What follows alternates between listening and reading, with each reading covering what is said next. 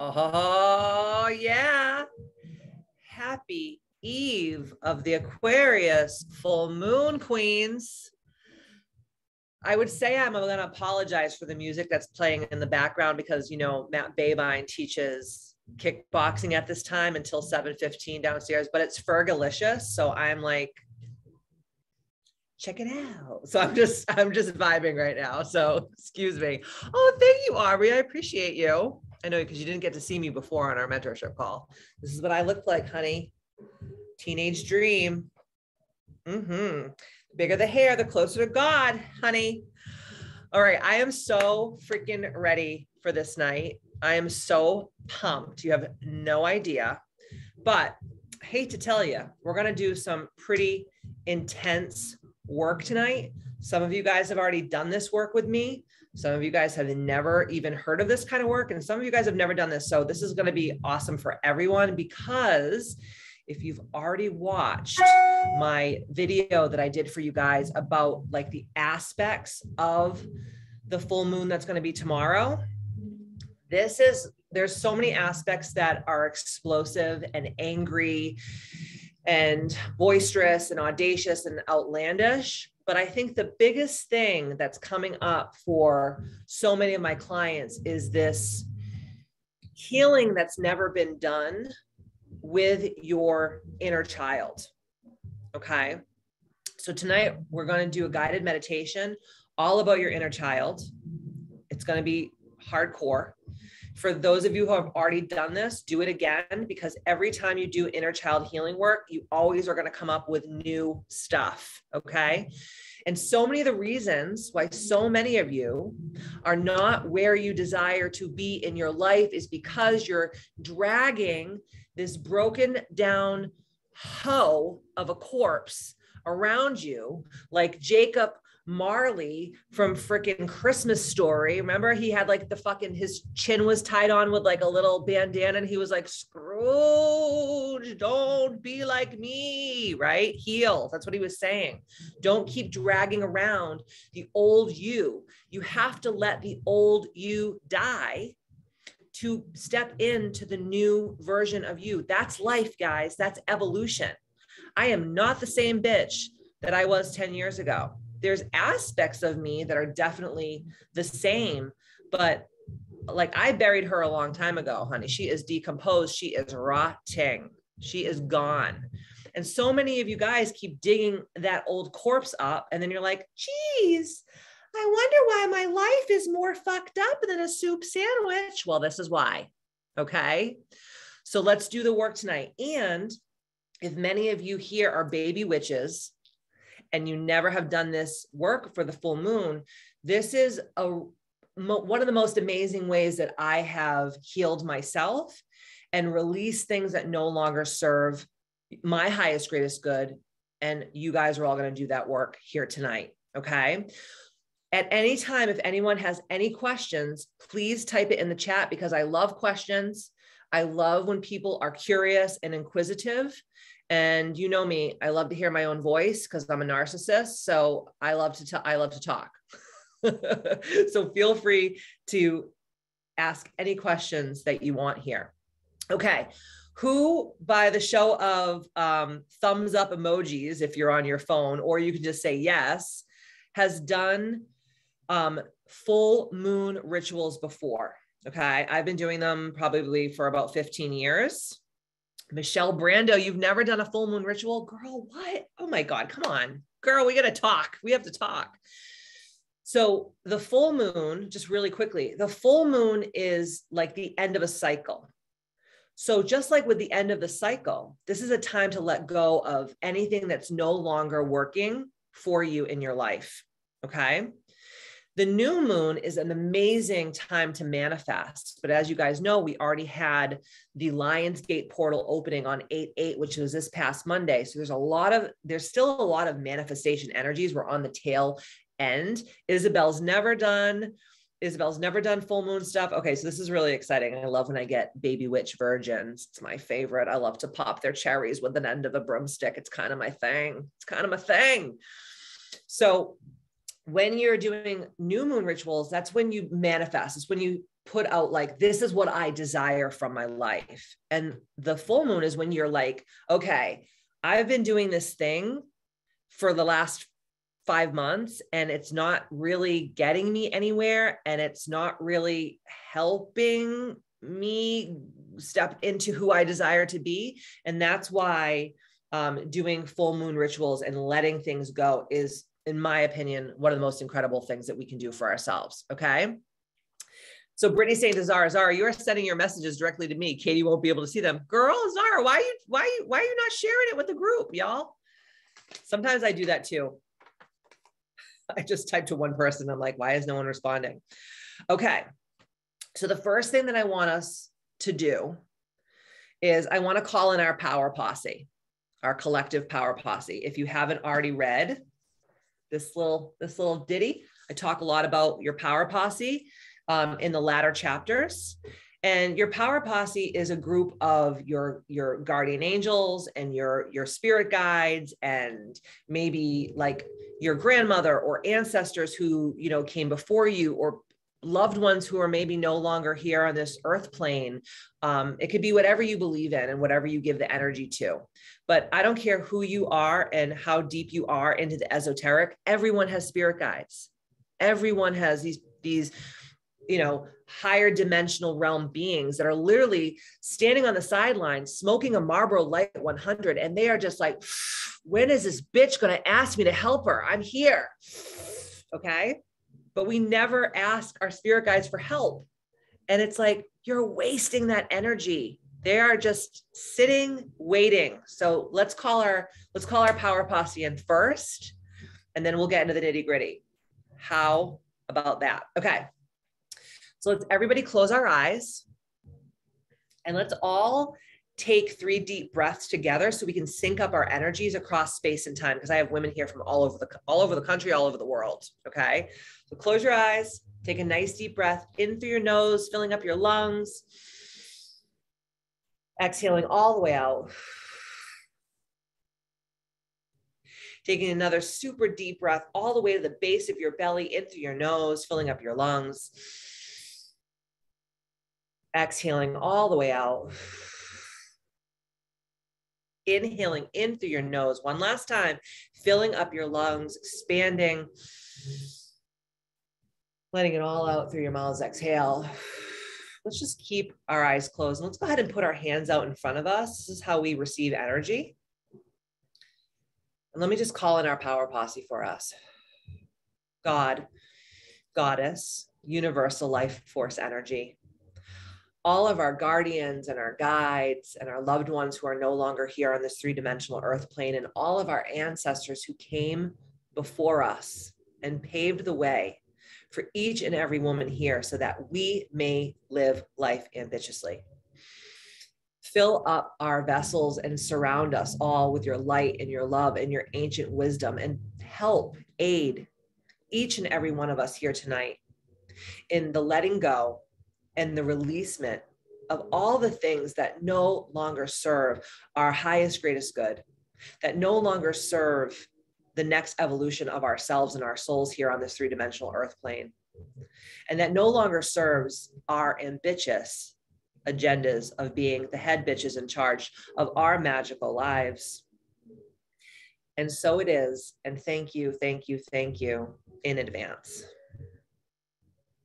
And take a nice deep breath. And when you're ready, you can open your eyes. Yes, yes, yes, yes, yes, yes, yes. How did that feel? It felt pretty good, right? Okay. So let's talk here. Let's be super brave, super open, super honest, because that's what ambitches are. We don't beat around the bush.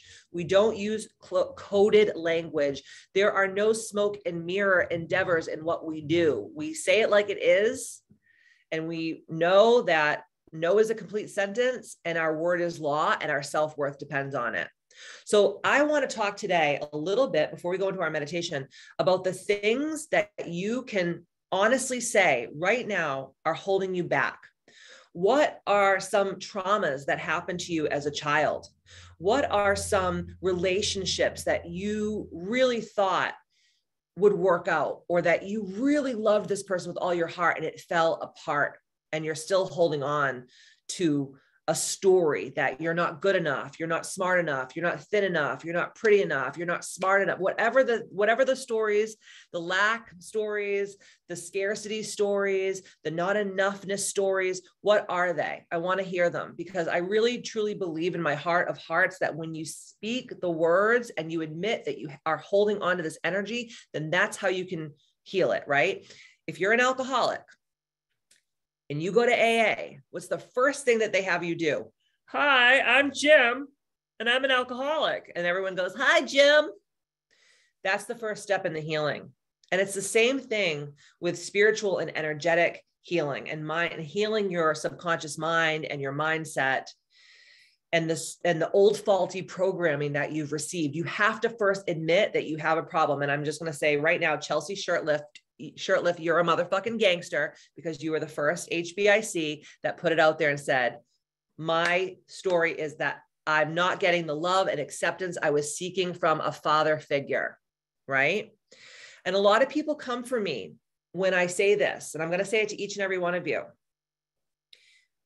I believe in my heart of hearts that we chose our life paths. So everything that's ever happened to us, good, bad, or indifferent, we chose it because it's the things that we chose to experience on this three-dimensional earth plane in this little meat puppet that we're all kind of rolling around, okay? That we're just schlepping around on this fucking three-dimensional earth plane.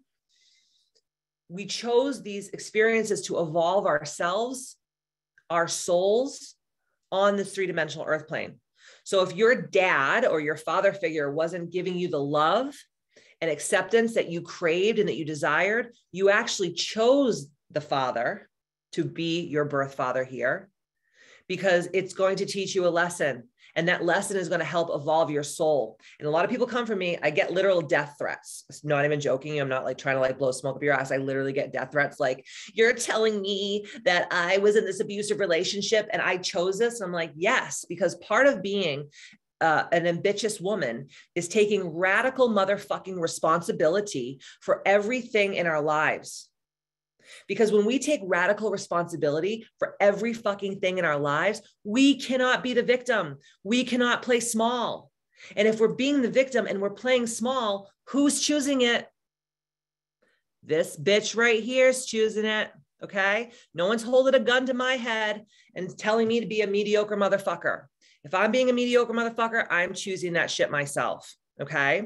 So you can send me all of the hate mail that you want if you'd like, but I'm just going to delete it. I put it in a file when I'm feeling really cunty, and I just open it and I laugh. I read it to myself and I laugh.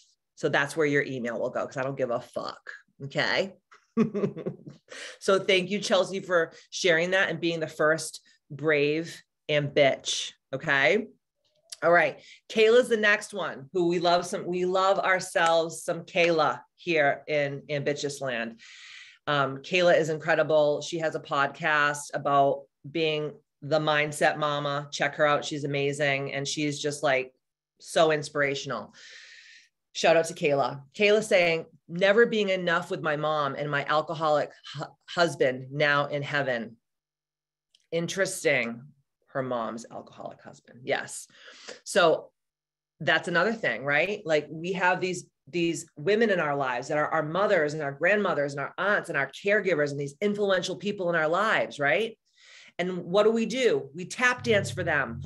We say, am I good enough now, mommy? Do you love me now, mommy? I got the blue ribbon. I got the A's on my report cards. I'm thin. Look at me, mommy. Don't you love me? And the truth of the matter is, if she can't love you for who you are, she probably doesn't love herself.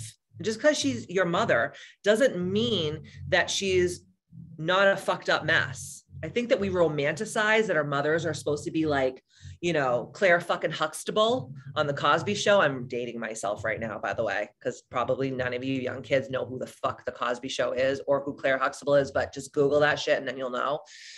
Like, my mother wasn't fucking Claire Huxtable. I love my mother to death, but she was not Claire Huxtable. Okay. She was a little bit more, okay. She was just in the backyard, just chopping down the fucking orange trees. And guess what? I love my mother. And I am so glad that she was like that because it made me who I am. Do you think that if I had the perfect mom, that I would be sitting here right now on this live talking this victory into you? No, I would have a trust fund and I would probably be on my 8th dirty martini and I would be stirring that dirty martini with like a huge Xanax. Not that I haven't done that before in my life, but I haven't in a really long time. So don't judge. Okay. Okay. So thank you, Kay, for saying that. I appreciate you. Brittany's saying, just had this week on Monday, finally had the realization that I was finally powerful enough from doing this work that I could set true boundaries with my mom and grandmother. So I did. And it's been hard, but when I stuck to my guns, because I truly believe it was the last thing holding me back, it hit me that without them, I wouldn't be the strong woman I'm becoming, sharing my story and with others. And that was what I was really mourning, was the mother I really never had to begin with. Yes. You don't have to just grieve someone who died. You can have grief around the person that you thought someone should have been in your life. Kathy Impavito, one of my mentorship clients and Soul Sisters, this is what she coaches about. Everyone thinks that grief is just like, oh, my grandpa died and now I'm going to cry, or, you know, someone that close to me passed away. No, a lot of the grief that we have in our own lives is the grief for the people that we thought should have been a certain way for us and they couldn't. But it's like, you know, you're asking a goldfish to climb a tree. They can't do that. And it's the same thing when we have these unrealistic expectations of people to show up a certain way for us, and it's never going to fucking happen. So the quicker we grieve that and mourn that and we move on from that, that's like next level shit. That's when you truly step into your most ambitious life, right? Chelsea's saying, I totally agree. And I chose it more than once, not anymore. And that's fucking growth. And that's what being the head bitch in charge of your magical life is all about. It's choosing a different choice, even if it's easier to stay in the shit pit. You know, I've had this conversation a lot with my clients today because today was one of my coaching days where I do my mentorship coaching, my one-on-one coaching, my healing sessions with my clients from all across the globe. And there was like a main vein. There was like this main vein in all of my coaching, not all of them, but a lot of them was there was like this main vein where it was just like, if I'm telling you to do something and I've done it because I'm your coach and you always want to stand on the shoulders of giants and be in proximity to greatness and wisdom, and you're not doing the things that I'm telling you to do, then guess what, bitch? And this is how I talk to people. Don't get it twisted. This is literally how I coach people. Guess what? You fucking like it. There's something that you're getting your rocks off or your panties wet over that is reason why you're not giving it up. Maybe it's like you're so comfortable with the dysfunction because that's all you've ever known, that you're like, when things aren't dysfunctional, I actually get scared because I'm so used to the dysfunction and I'm so used to like the drama, right? How many of you can say that? I can. That's why I would go from one abusive relationship and one fucked up friendship and one fucked up thing to the next, because I was like, this is easy for me. I know how to be in abuse and I know how to be in narcissism and I know how to be into codependent enabling energy. That's so easy. What's not easy is to break out of that hypnotic rhythm. It takes fucking work. So I'm here to tell you that if you listen to the words I say and you don't go and change yourself, or at least start to get the ball rolling to start to make those changes, you are a dumb bitch because you actually like where you're at. It's serving you in some way, you know? And a lot of people will be like, that's not true. But I double dog fucking dare you. No, I actually triple fucking dog dare you. Okay. There's no coming back from a triple dog.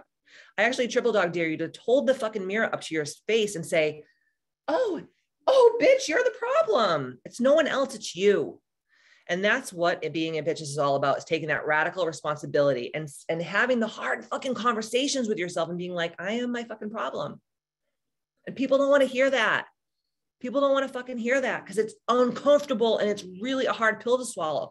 But once you get through the discomfort, and my nipples literally just got so hard, they could cut glass. That's why I'm like, I know that what I'm saying is true because that's like spiritgasm going through me right now. Once you get on the other side of that, that's when your fucking life opens up. That's when your whole life opens up to greatness. Kim saying, when you choose it, you own the power. Abso-fucking-lutely. And Michelle Brando saying, I am my own worst enemy. And that's how you start to heal. That's how you start to heal, right? I love this. I love this conversation. It's just so freaking good. So freaking good. Yeah. And like Chelsea saying, hurt people. Absolutely.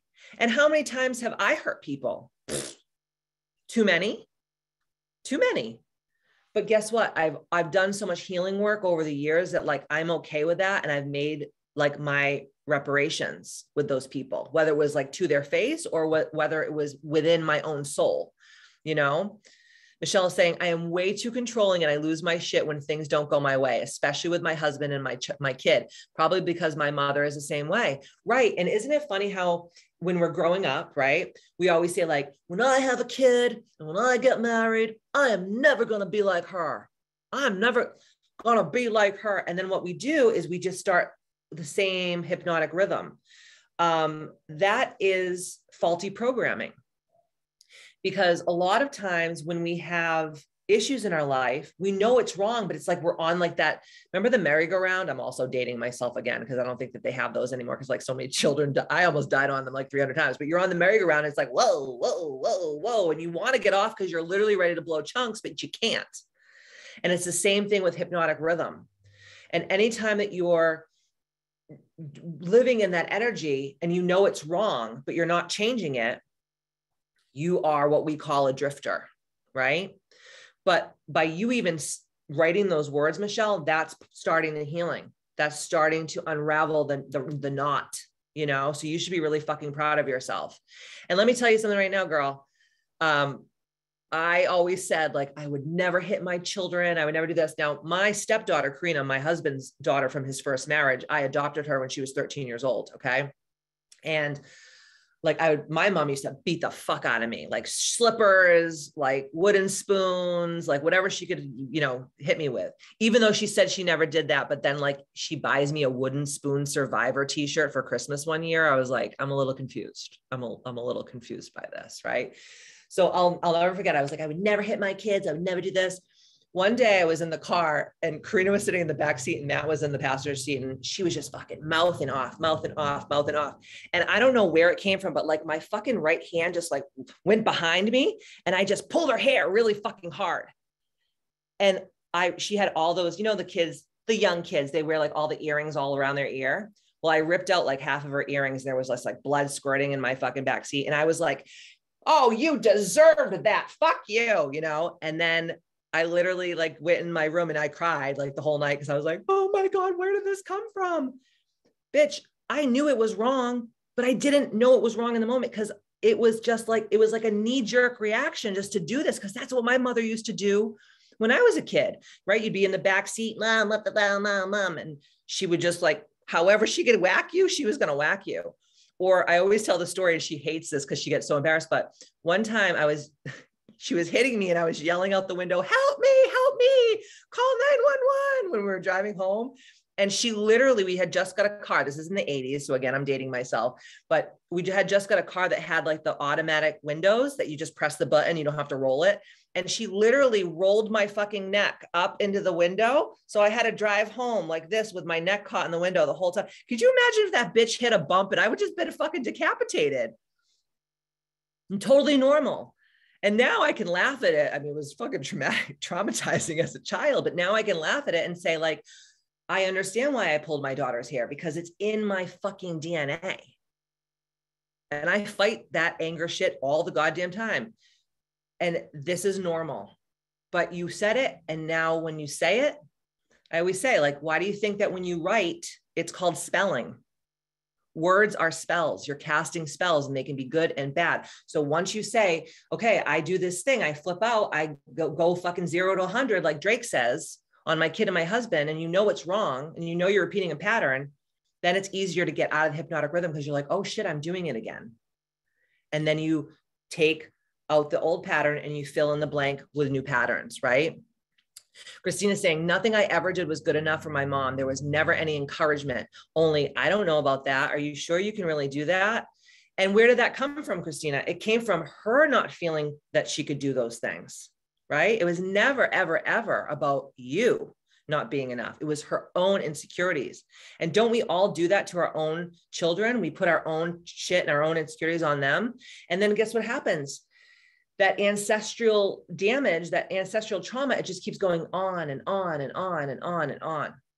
And like I always tell people, I talk a lot about this in my book, and I talk a lot about this in my podcast. When you heal yourself, when you do the healing work for yourself, you not only heal 7 generations that came before you, but you also heal 7 generations that came after you. So for all of you moms out there that have little girls, think of it. When you do this work for yourself, you're healing her children and your children's children. Because think about it, not to get too epigenetic and science and nerdy and esoteric, but when your grandmother is pregnant with your mother, you are already in your mother's DNA. So whatever your grandmother went through, your mother has that epigenetically, those trauma wounds in her DNA, and you carry the same ones. And it's been proven by science. Look up epigenetics. There's also a really amazing book called It Did Not Start With You by Mark Wolin. Incredible book. So a lot of the shit that we do is not even us doing it. It's like what's been passed down through our line, right? Celine, hey girl. Celine saying, as a child, I was put in the middle of my parents' divorce. Oh my God, how many people can say that? So many of my clients, acting as a messenger between the two. And I have issues with people pleasing and healthy boundaries. Yep. Because that was your job, to be the people pleaser, to keep the peace, to be the mediator. So then what happens? Whatever we go through as a child spills over into our adult lives. And then we wonder why we're all fucked up. And that this whole world is just a bunch of little spoiled brat kids that never got the attention that they wanted, like just got bigger and then they just start controlling the world. And then you're like, I wonder why everything's so crazy. Duh, right? Oh my God. Of course, Kim Fox is calling me Moira Rose because I literally am Moira Rose. It's ridiculous. Isabel is saying, that not being white or blood related meant I have to placate in order to exist in the world. No one will be left for me to have in my life. So just a little backstory on Isabel. She was adopted and she's also of Spanish descent, growing up in an extremely white family in an extremely white country, in an extremely white neighborhood. And so what did she have to do? She had to like make herself small. She couldn't be everything that she wanted to be. She had to tamp herself down because guess what? If she's too big, no one at the end of the day will love her. Who's going to love her? And that's another fear that a lot of people have. So what we do is we play small and then we make ourselves sick. We give ourselves illnesses. We give ourselves diseases. We give ourselves sickness because we're trying to tamp down our true authentic selves. So many people who have eating disorders, autoimmune disease, okay, thyroid issues, menstrual or fertility problems, all have taken all their shit from their childhood. And they're like, I'm just going to push this down and maybe I'll deal with it later. And then instead of dealing with it, you can't get pregnant, or you have fibroids, or you have endometriosis, or you have polycystic ovarian syndrome, or you have thyroid cancer because you never fucking tell people off and tell people how you really feel. You're like, I'm fine, everything's good. And then everything gets stuck here in your throat chakra. And then guess what? Never smoked a day in your life, you have lung cancer. People who have never experienced unconditional love and who work out every day and, and don't have the BRCA gene and any of this shit, and they get breast cancer. It's like, because you've never, ever had unconditional love in your life, and the energy has to go somewhere. And I'm not a doctor. I just play one on television, but I hate to say this, but it's true. And I can channel anyone's sickness, illness, and disease and tell them exactly what happened in their life that gave them this issue and then how to fix it. And people still don't want to do the work because it's fucking hard. Kim is saying, understanding that my mom's inner child wounded my inner child. Oh, I love this so much. I just, my panties just got all juicy because it's true. And when you understand that her inner child wounded your inner child, it's radically changed her mindset towards her and personal healing journey just in the past month. Yeah, that's huge. And like Kim's saying, a lot of people thrive in chaos. How many people grew up in a very chaotic environment and like they love the chaos, even though, and you know who they are? They're the first motherfuckers that go, I don't like drama. I just don't like drama. I'm not a drama person. It's like, yes, you are, bitch. You are the drama. You are the villain. Okay. Sorry to say. And I was one of those people too. I loved chaos. And if, even with my husband now, if things got too good, I had to like fuck with him or fight with him or throw a wrench in the wheel because I couldn't just be peaceful. Am I the only sick fuck here that's like this, or is it just me? Oh, Jennifer says, you're not wrong. So addicted to the abuse. I thought I had fixed all this, but showed right back up again down to the last detail. Because you know what happens to a lot, and this is not just for Jen, this is for like so many people here, is they do the work for like a minute and they're like, oh, I feel so good, I'm healed. And then they're not fucking healed. That's why I don't like when people do healing that's like equivalent to McDonald's drive-through shit. Healing takes time. Healing is painful. Healing hurts sometimes. Healing goes in waves. Like one day you feel like on top of the world. The next day you feel like a bag of smashed assholes. And I truly believe that you will not heal everything in your life in this lifetime. I just don't. And every time I act like a little cocky bitch and I'm like, I am so healed. Yeah. All of a sudden it's like whammy, whack-a-mole. It's like, beep, beep, beep. Remember that friggin' game at the fair where the little guys would come up and then two would come up and you'd be whacking them. Like that's healing, dude. That's real healing. Yeah, Aubrey, I love that quote. There is function in the dysfunction. Absolutely. Right, Brittany? Comfort zone is not that comfortable. It's only it's an illusion, right? Kayla's saying to Celine, I grew up the same way, the messenger between my emotionally immature, divorced parents. And I finally grew boundaries with both of them. It's changed my life. See, inspirational. And I love that you share that because it shows people that you've healed from it and other people can too, you know? Susan saying, not deserving of loving, authentic relationship and staying in a situation that I know isn't serving me. Right. And where did that come from? What happened in your childhood that you saw that role model to you, right? Kim saying, if you're not changing it, you're choosing it. Oh my God, Kim, we need to make some fucking swag. We need to make some swag, man. We need to make some fucking swag. Michelle saying, I would like to point out, I don't hit her though, just words, angry words. Oh yes. I'm not saying you hit her. I got my ass beat, girl. And then I beat ass a couple of times. Oh my God. No, you are literally the best mom. I love watching your relationship with your daughter. And I knew you before you even had her.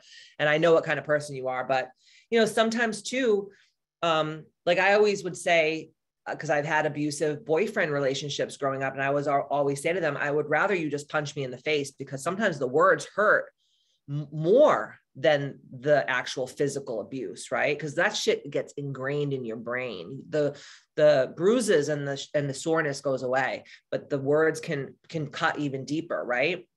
And I'm sure you've had shit said to you that when you were a child that you still remember to this day. I know I could quote that shit, right? Kim saying, self-awareness is the number one step to breaking hypnotic rhythm. I'm so thankful for all the things Ambitchious and KB for helping build my self-awareness muscle so I can truly do the work. I love you. Also, RE, epigenetics. I actually just read last week that we were in our grandmothers because our moms developed their eggs inside of her mom. Yep, that's exactly how it works. Exactly. So think of like, you know, all of these people that like have all these weird things in their life. They're like, I don't know why this is a hang up for me. I just don't understand. Oh, speak of the devil. Here she is. My mother is coming into the waiting room. We got to let Teresa Boyd in. She was texting me earlier. I can't get on the Zoom. I'm like, I don't have time for this right now, lady. You need to fucking figure it out. Oh my gosh. All right. Jess Kaplan saying, totally, Kim. I think it was also in the book and it didn't start with you because I remember that fact too. Yes, it was. Yes, it was. So think of all these things that happen to people where they're like, I have this hang up and I don't know where it came from. What if that fucking shit was your grandmother's experience that got passed down to your mother, that got passed down to you, and you're just dragging this shit through lifetime to lifetime. And then you're in turn passing it down to your children. And this is how ancestral healing and inner child healing actually works. Aubrey saying, Kim, truth, when grandmother was 6 months pregnant with our mothers, we were there too. It's fucking so cool and crazy at the same time, right? Kayla saying, it's so true. My mom had breast cancer at 30, healthy as fuck, and didn't have the genetics. Me, I was so hard to break out of the addiction to chaos. I think so many people Michelle's going, no, I also seem to like chaos. I love it. You are doing the work today, sister. I like this. Jess says, because it shows up again and again in a new mask, right? Like how many times you have, like, let's just say like a friend of yours, right? And you're like, oh my God, I love this friend. She's so cool. And then all of a sudden you're like, you start to act like she's your mother in their same relationship. And she starts to treat you like your mother treated you. And then you're like, I'm not going to be friends with her anymore. She can go fuck herself. And then you stop being friends with her. And then what happens? You meet the next friend and the next friend and the next friend. And the common denominator is you, bitch. It's not the friends, it's you. So when you heal that shit, then you can evolve and change and be ambitious. Isabel's saying the chaos bleeds into all relationships and it's easy to attract friendships or even work relationships that breed the drama. And then you wonder, what about you attracts it? And that's radical responsibility. That is radical responsibility. Brittany's saying to Jess, I can attest that I've been on a roller coaster for the last month. Some days I didn't even want to get out of bed. And I used to think I'd been putting in so much work, but it wasn't until I started Ambitchious Academy that I understand what the real work required. And that was when true authentic healing started. And I would be in my car and start crying hysterically for no reason. That's spiritual awakening, baby. That is spiritual awakening. Kim saying you're healed doesn't make you healed. I wish Katie would point a magic wand at me and say, boom, bitch, you're healed. God, I wish I had one of those too. But I think the actual healing comes when you're presented with the thing that you're healing from and you have the self-awareness and the tools, shout out to Ambitchious Academy, and pull yourself out of the shit pit faster, 100%. Okay. So I know a lot of you guys did not share here and that's okay. I'm not judging you, but like I said, once you share what the biggest thing that you're holding on to, then you can start to heal it. So what I want you guys to do tonight, and you don't have to do all this right now because this takes time. And remember, the full moon is tomorrow. So you're not going to do your burning rituals or any of that stuff until tomorrow. But what I want you to do is I want you to take the next 24 hours and I want you to write down all of the things. What are the burning rituals? I'm going to tell you right now. I want you to write down all of the things that are just like the lies and the bullshit and the trauma and the things that are holding you back from your highest, greatest good. Okay. Just write down on a piece of paper, get a fucking jankety piece of paper and just write down on this paper. I am writing all of the things that no longer serve me and who I desire to be or where I'm going or who I'm evolving to. Obviously you can say whatever you want, but what you're saying is, this is the shit that I know is holding me the fuck back from being the best version, the most ambitious version of myself. And I got to let this fucking shit go. Bury that bitch. Okay. Goodfellas style. Remember? Goodfellas style. Fucking put them in the trunk. Go to your mother's house, have some pasta, get a knife, stick them a couple more times. I'm so violent. And throw them in the pit that you dug in the woods. But here's the deal. Don't fucking dig that motherfucker up again. Because you know what happens in the Goodfellas movie. I got a wing, I got a leg. Remember Joe Pesci and fucking Henry Hill's puking into his napkin? Let that bitch die, okay? So think about it. On this paper, I am writing all the things that no longer serve my highest, greatest good. Any toxicity, any obsessions, any compulsions, any diseases, anything that's not serving you any longer. Yelling at your kid, fucking being in abusive relationships, picking the wrong person, lying to yourself, lack mentality. There's never enough. I'm not enough. There's not enough to go around. Money doesn't grow on tree. I can't afford that. Whatever the fuck is holding you back. Okay. Write it down. Then tomorrow night, when the moon gets full, I want you to go out in the yard. And listen, if your neighbors, if you've never done this before and you to live like close to people, they're going to be like, this fucking bitch is baddie. Who gives a fuck? My neighbors are so petrified of me. They like just run in their house because they're like, oh shit, the bitch is back on the front lawn. She's burning shit. She's hexing me. She's going to shit in my fucking mailbox. Like they're so petrified. And when I see them, I just go, so that's fine. Okay. So then I want you to go outside and I want you to open your paper and I want you to say to the moon, tonight, I am releasing all of the things that I have written down on this paper so that I can be my most ambitious self. And then you're going to read that shit out loud. All of the things you wrote down. And then you're going to take a fucking lighter or a match or a bonfire or whatever the hell you got to freaking light shit on fire, whatever pyrotechnics you have, and you're going to light that bitch up and you're going to let that paper burn until it's gone. Okay. And when that paper burns and the last ember is out, you're going to say, and so it is, and thank you in advance. Okay. So that's tomorrow night. So you have a good 24 hours to sit and do this work. And it's not going to be easy because there's going to be a lot of ugly, fugly, fucked up shit that comes up. But don't fight it. Just let it wash through you. And remember, your past does not equal your future. You know, just because you yelled at your kid yesterday doesn't mean you're going to yell at your kid today. Just because you have been putting up with a coworker sexually harassing you for the last 4 years, tomorrow you go in there and you make a new fucking choice. You know? Kayla says, yes, I agree, Kim. So glad I have the tools to snap out of my bullshit. I have always had a short fuse, but I've noticed I have been much more level-headed and grounded since starting Ambitchious Academy and doing the work. That makes me very happy. And when I do get angry for no reason, I can snap out of it and get back to homeostasis. Right. Because when you get angry for no reason, Kay, and this is for everybody here that also gets angry for no reason, because I also get angry for no reason. It's just old programming that's just still kind of lingering around. It's like a fart in the, like just a fart on an elevator, you know, for a couple floors, you can still smell it. Then it goes, dissipates usually. Same exact thing. Brittany says, I don't even know if there is such a thing as being fully healed, but I've finally reached a point of enjoying the journey and understanding what it means to show up as my best self. Right. Because healing is a journey. And what do we all want? We want instant fucking gratification in this day and age. And it's like, listen, I wish, like Kim said, I wish I could wave a magic wand or give you a pill or whatever, but it's just, you got to do the work, and the work is fucking messy. Kayla says, I don't expect any mediocrity with my career, marriage, or being a mother. So why do I do it for myself? Time to stop making excuses. Absolutely. Kim goes, it's fine. I'll be the weird witch at the campground. You always need one. You always need a weird witch at the campground. And I hope that you are it, because that would be amazing. There's actually a Facebook group called Witches with Hitches. So never think that your great big business idea is dumb. Oh my God. So Kim, my online business manager and soul sister, she literally lives like the most fabulous RV life. Like she just travels with her kids in this gorgeous RV and she homeschools them, and she's just like the coolest shit.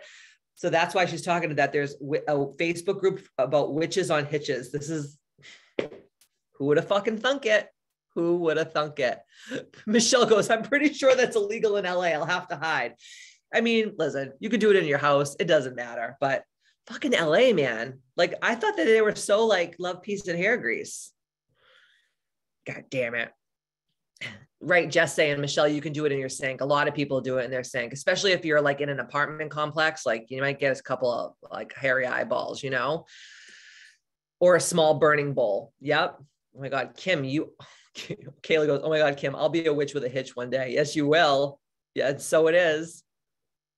Yeah, you don't need the moon like hovering over you to do the ritual. As long as you do it, I always tell people, you can do burning rituals 3 days before on the full moon or 3 days after the full moon. The energies are still there. Okay. So if you're like, fuck, I have to work late tomorrow, you can still do it to like Friday, Saturday, Sunday. Okay. Kim saying RE healing. Katie calls it peeing in the onion. Oh, peeing in the onion. What? Peeling the onion. It's like anatomy 101, 102, 103. You can go deeper and deeper and deeper, but you got to master the foundations first. Absolutely. Oh yeah, that's right. There's a drought. We're having a drought here too. So I'm telling you, we got to do some like rain dance or something, or like some rain magic. Isabel says, Nova Scotia, it's illegal too, unless it's designated fire pit area. The sink's a good idea. Yes. I don't want anyone going to jail and being like, Katie Boyd made me do it. I'm going to be like, I don't know that bitch. I don't know her. I don't know her. I don't know her. I don't know her. All right. Do you guys have any other questions before we start our inner child healing stuff? Bueller? No? Feel free to ask them too, because I can always answer them at the end of our meditation. Okay, just so you guys know, this meditation is in the book, Ambitchious, but I also have podcasts about inner child healing meditation. So again, the more that you do your education about this and you realize like why I'm actually doing this with you, the better it will be, okay?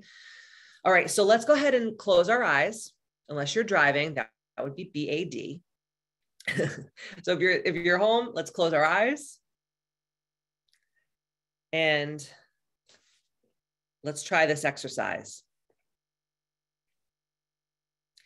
In your mind's eye, I want you to see a huge calendar plastered on the wall in front of you. So this is a great visualization exercise. So in your mind's eye, I want you to see a huge calendar plastered on the wall in front of you. And this calendar is filled with hundreds and hundreds of pages posted onto the wall. And the first page on the wall contains the month of your birthday. So with the first month that you were born. And in between all the other pages are the pages of your life, with the last page on the wall being the current month that you're in. So I want you to stand there in front of this huge wall, seeing all these calendar months of your whole entire life just sprawled out in front of you. And I want you to stand there in your mind's eye, and I want you to feel strong, and I want you to feel powerful, and I want you to feel full of light and grounded. So remember, at this moment, you are grounded, you are supported, and all of your ancestors are surrounding you, and they're cheering you on. And most of all, they're supporting the healing that is about to take place. And in this moment, in your mind's eye, you are the healthiest adult version of yourself that you have ever been. You feel worthy, you feel loved, and you feel accepted unconditionally. And you are enough right now, just the way you are. Feel the way this acceptance and healthiness feels, and really soak in what it means to be free of all the stories, of all the burdens, and all the feelings of loss. Immerse yourself now in the sensation of being just one incredible being filled with light.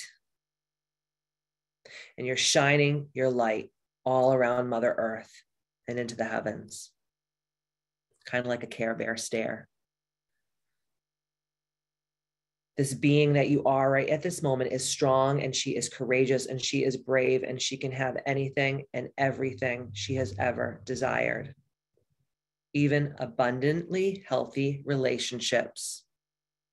And own this now, for it is your truth.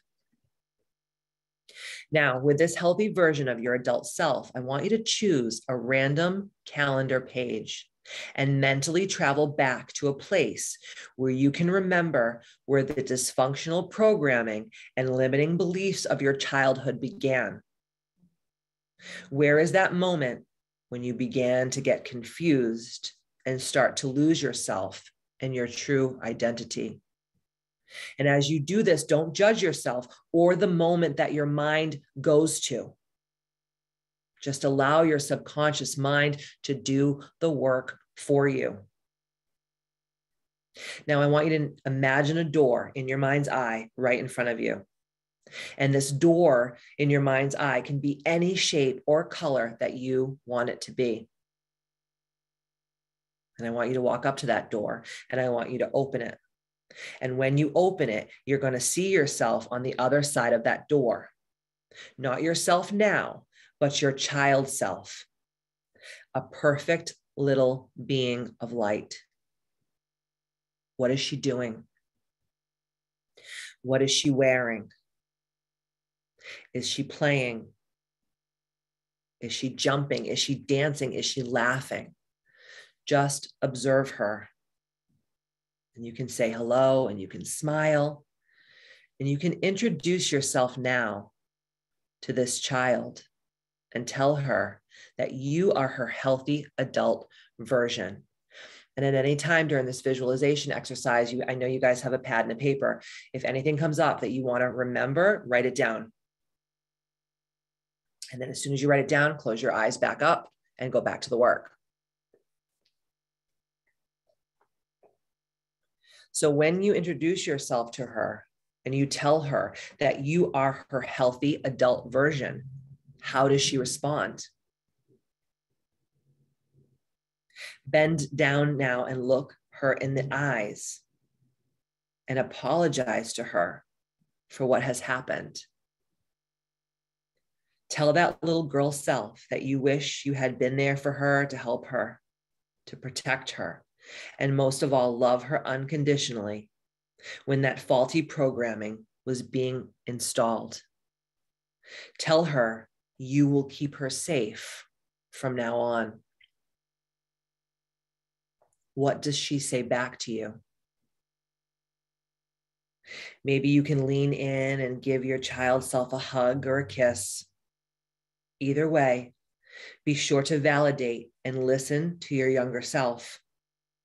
Be present and send her love, healing, and restoration. This girl child is innocent and precious and sweet. Notice her innocence now and pay attention to her hopes and her dreams.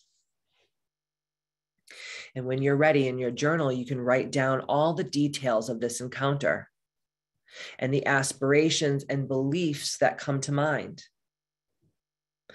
Look at your child self now in your mind's eye and realize all she ever needed was love, healthy boundaries, and approval. It wasn't her job to deliver that. It was the job of the adults in her life.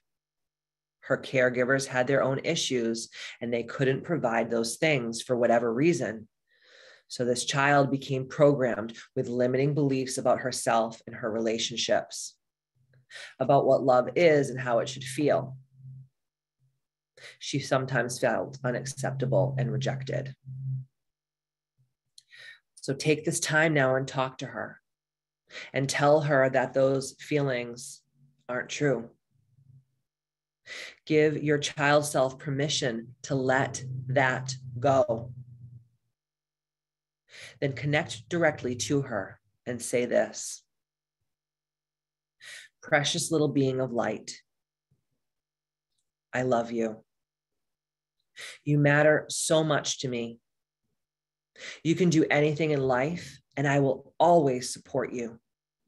I see you. I hear you.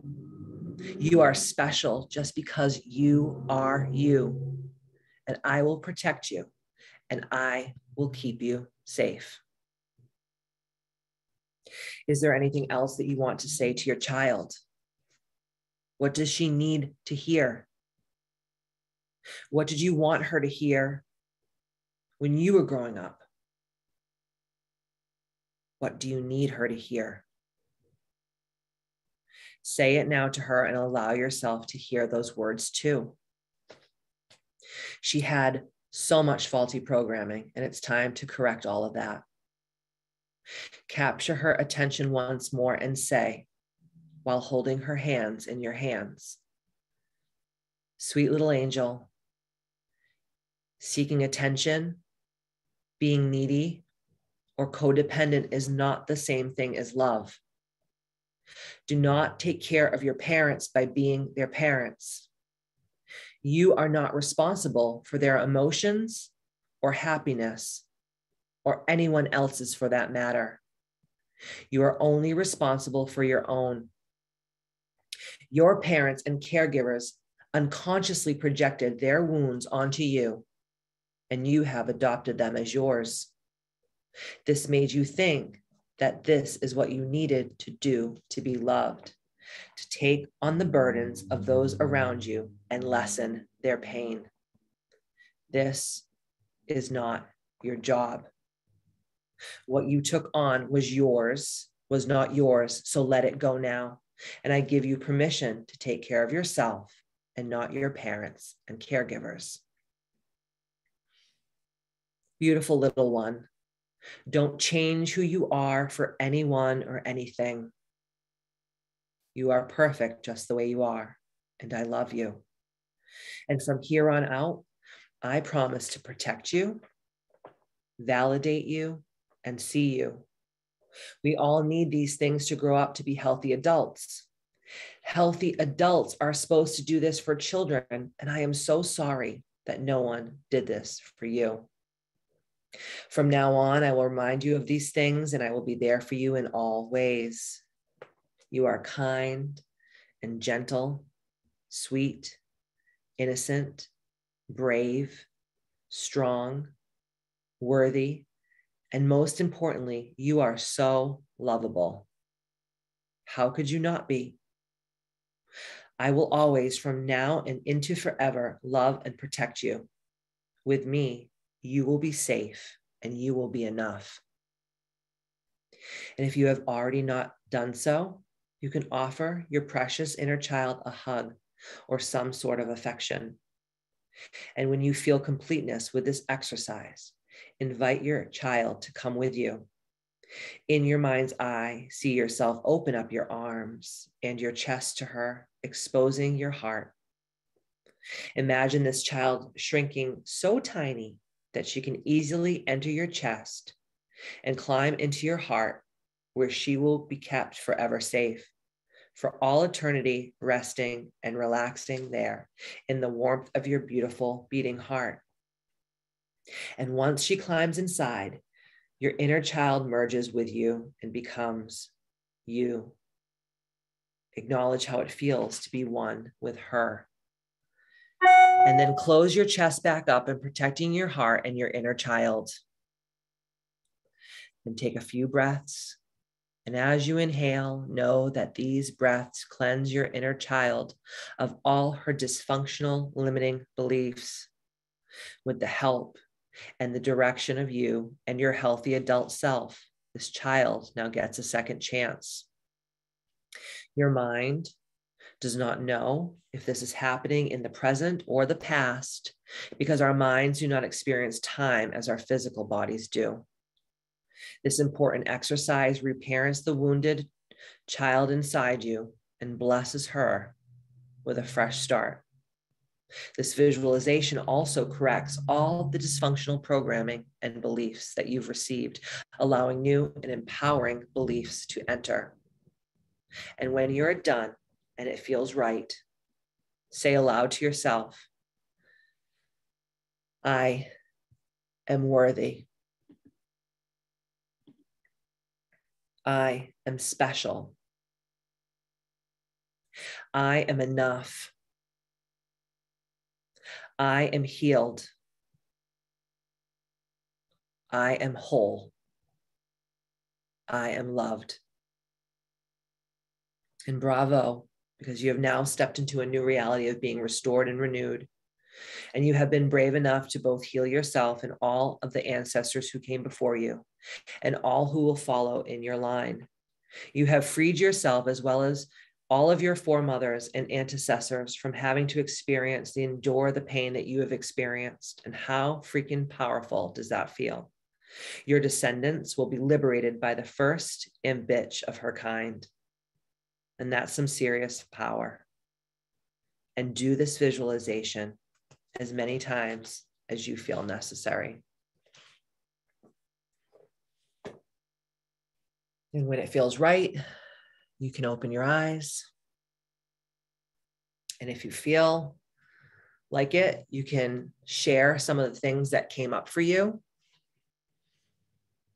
I've been doing inner child healing work for years, and it's one of the most important things.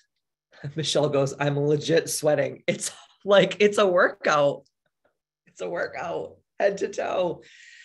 And that's you actually releasing old wounding that's been imprinted into your system energetically. So you should be really proud of yourself. So if you think of where you thought, like when you thought of that calendar wall and you instantly went to a time where you knew, oh my God, this is when it started. This is when it started. And I always tell the story about how my dad and my mom were in this really big fight when I was little. And I can't remember like what I ate for breakfast, but I can remember this like strategically in my mind. My mom and my dad came home from the bar. He was drunk. My mom's, if you know my mom, she's this big, she's a little pit bull. And she was just like, rah, rah, rah, rah, rah, rah. And he's like, I'm fucking out of here. I'm leaving, whatever. And they got in this huge physical altercation. And my dad was like dragging my mom. And I was like, please, please, please stop. And I kind of got tangled up in their feet and they fell on me. And I'm not going to go too much into detail, but my grandmother came over and I remember her, she said to me, and I was like probably 5 years old. She said to me, because she obviously knew what happened. She goes, Katie Elizabeth, I want you to look at me in the eyes and I want you to listen to what I'm going to say to you. And I said, okay. And she said, we never tell people what happens in this house. Do you understand the words that I'm saying? So what did that tell me as a child? Your feelings don't matter. Suck it up. Don't tell people how you really feel, because if you do, we're not going to love you anymore. Even if that wasn't true, because my grandmother and I were like this, thick as thieves. But that started my whole faulty programming is I have a high pain threshold. How many of you say that? I have a high pain threshold. Okay. No one's supposed to have a high pain threshold. It's not normal. Okay.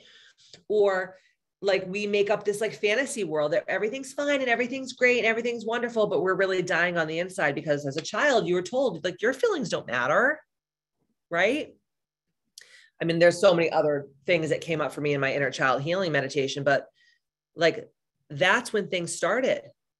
And then it just came from there. Right. Michelle goes, my ear is on 65 and I'm sweating from my eyes.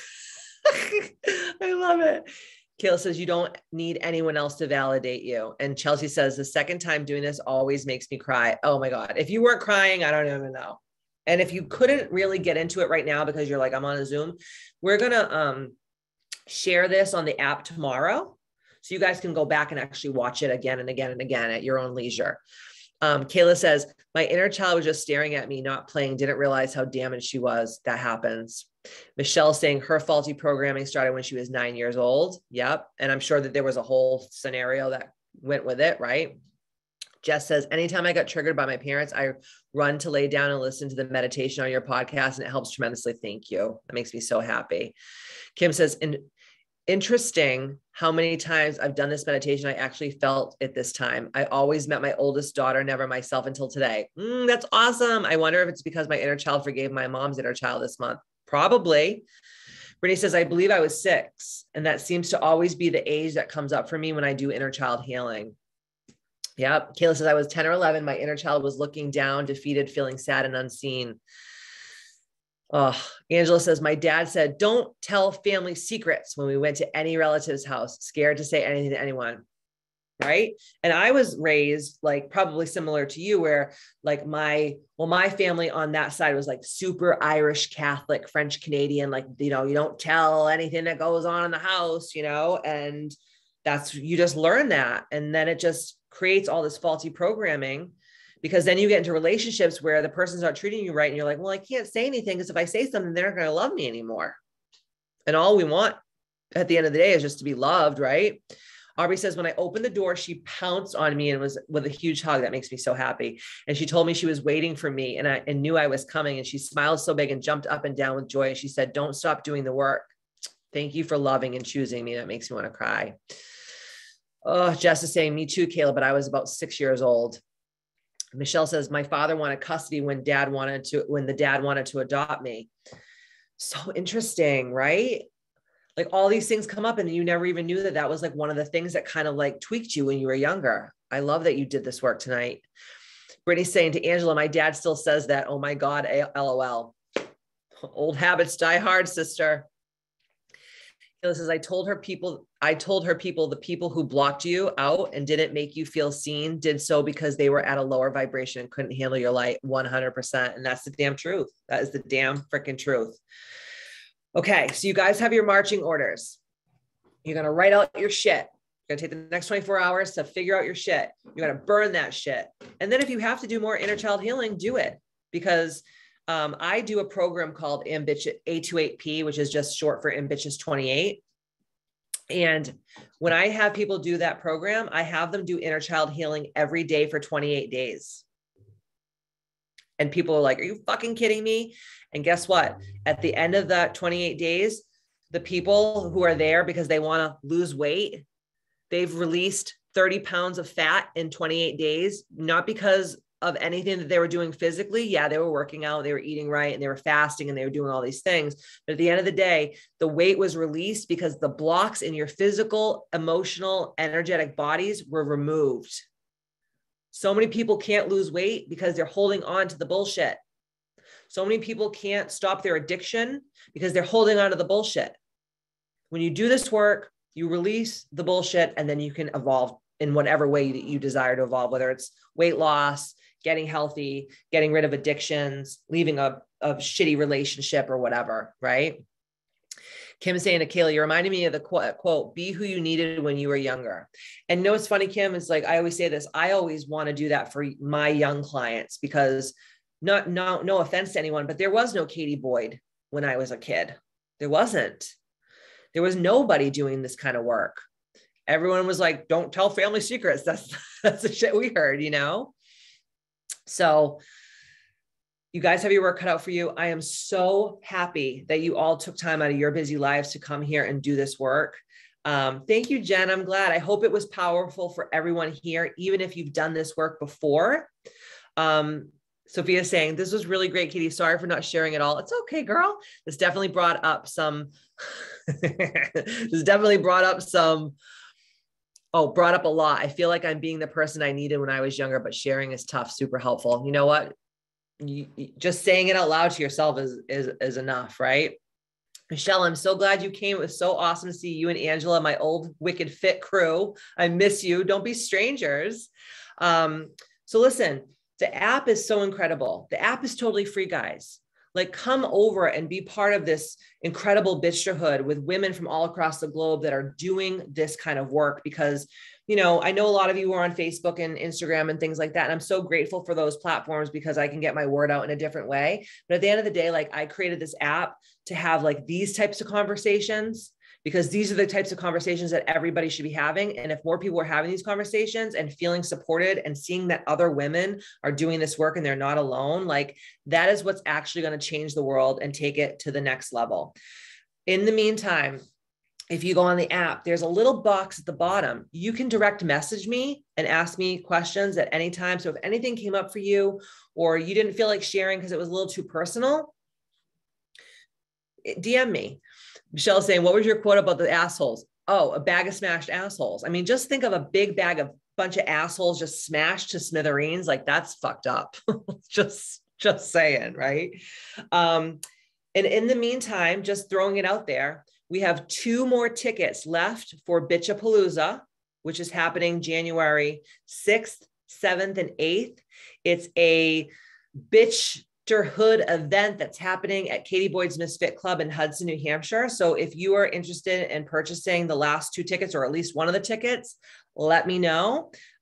Kim also just set up a link here to go on to Bitchapalooza. I know, I'm so excited for Bitchapalooza. You guys, don't forget, Victoria Duke is coming and doing full hair and makeup makeovers. Victoria Duke is Jennifer Lopez's makeup artist and Shakira's makeup artist. So she's going to be coming and doing free makeovers on everybody that Friday. So that's a little thing that we're adding to that weekend. I'm just nailing down right now the party buses for all the dinners and all the different things. So it's going to be so much freaking fun. So much freaking fun. So there's 2 more tickets left for Bitchapalooza that's happening January 6th, 7th, and 8th. We're also getting some housing together. So if people don't want to stay in a hotel alone, we're going to be getting some amazing Airbnbs and Vurbos out here so everyone can kind of stay together, which is going to be awesome too. That's some real serious sisterhood. And Ambitchious Academy, the spring semester, is going to be launching in January. So if you are so what we did tonight is what we do in Ambitchious Academy, and way more. You guys you don't even know what we do in Ambitchious Academy, but these are the calls that we do in Ambitchious Academy. So if you're like, dude, this was amazing, get on the waiting list to be one of the small few that we're going to be allowing into Ambitchious Academy. Kim is putting the .com up there right now to get on the wait list, because like I said, you can't get into Ambitchious Academy whenever you want. We only launch twice a year. We launch once in January and once in July, and that's all we let in. Okay. So Kim is saying, go to that website and then just scroll to the bottom and just fill out your information, and we'll put you on the wait list for the big Ambitchious Academy launch. We start, I think, the second or third week in January. And we're going to have a pre-sale. So we're going to have an open and closed cart. Anyone that's on the waiting list is going to get first dibs. And then once it's sold out, we shut it down. Okay. So Bitchapalooza, Ambitchious Academy, get on the wait list. And like I said, if you have any questions, or if you're desiring a little bit more one-on-one healing work, just DM me and we can make that happen. I still do one-on-one coaching. I don't do it that much, but I still do it. So if that's something that you're trying to work on, reach out to me. Let's have a conversation about it. Okay. This was so fun. All right. I'm going to go finger fuck myself and probably shove my face full of food, since I haven't eaten once today, because I've been fasting today.